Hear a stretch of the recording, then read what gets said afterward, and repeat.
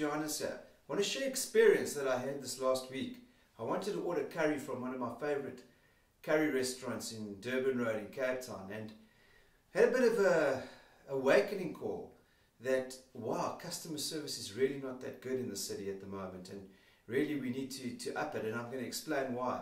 To all those restaurant owners or takeaway business owners or anyone that's serving food specifically, you're going to love what I have to say or share with you today. This is my story.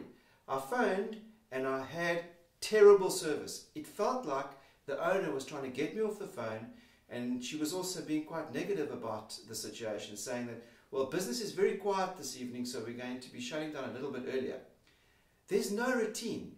Restaurants need to have consistency, because if I'm going to order there consistently, and business is about consistency, specifically in restaurants and in franchising, when you've got a franchise outlet, you need to have a consistent message that you're sharing with potential customers out there.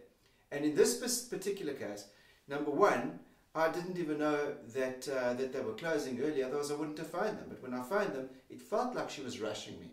She wasn't polite. She was ending the call quite abruptly. She was almost like, well, just give me your order, please, because we're closing, and what time will you be here, because we're closing soon. And it just didn't feel right. It felt like, you know, I'm departing my hard-earned money to your business because I want your food and I love your food, and I'm happy to be a raving fan of yours, but then treat me and give me the respect I deserve.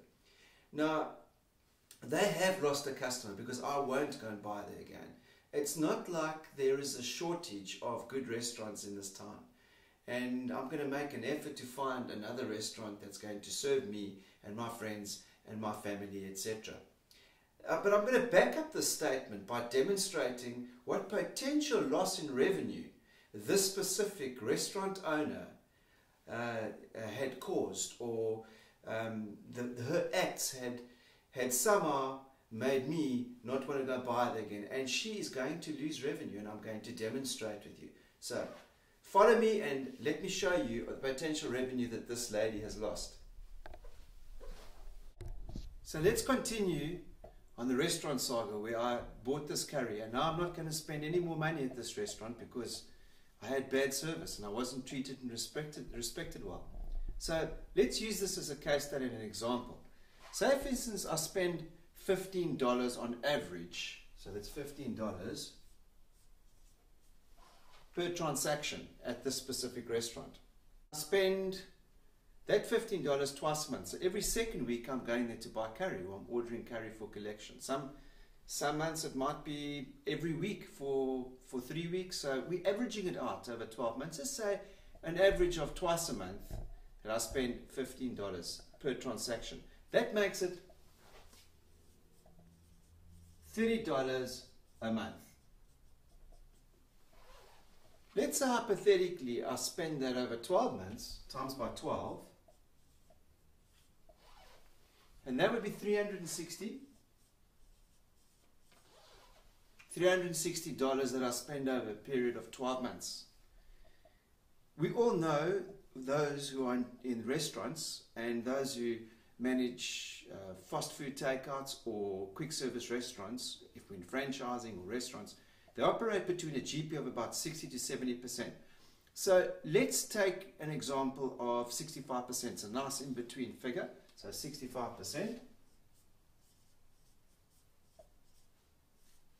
And if my math serves me correctly, that should be in the vicinity of about $216. $216 that we spend over a period of a year at this specific restaurant that they're going to lose out on. That's over a period of 12 months. But let's say the client average is 3 years with a specific restaurant like this. So therefore, if my maths has it correct, it should be $648 over 3 years. And that equates, for those South Africans, equates to 6,048 Rand over a period of 3 years that specific restaurant lost out on because they were insensitive to me as a client. So the moral of the story is we never know what the long-term ramifications are going to be if we are not tuned into our customers' needs. Number one, don't tell me that your restaurant is quiet and you're closing earlier. That's sending out the wrong message, and usually they are quite busy, but I mean, where's the consistency there? That's number one. I want to know if I phone that restaurant for my usual order, I'm going to get it. That's number one. Number two, be sensitive to the client's needs. Understand that your client has had a rough day, and I'm going to be spending far more money there and referring far more people there if they treat me with respect. But now I'm going to go out and go and tell people about the bad service I had there. And especially with websites on there where we can write reviews, potential leads and clients can be lost, and we never know why our business has just dropped.